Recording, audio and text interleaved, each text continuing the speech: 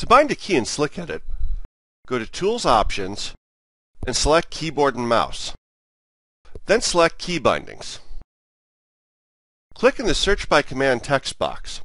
The list will be searched as you type, so you probably won't have to type the whole name. In this case, we're going to use Edit File and Project. Click the command name. In the pane below the list, you will see the documentation for the currently selected command. Click the Add button. In the key sequence box, type the key you want to bind the command to. We're going to use F12. If you click Advanced, you can bind the key for a certain mode. So if you wanted a key to be bound to a command only when you're editing C++ files, you would click Bind to Mode and select C.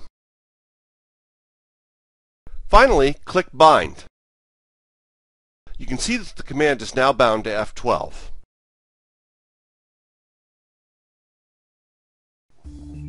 Download your free trial today. Go to www.slickedit.com/trial.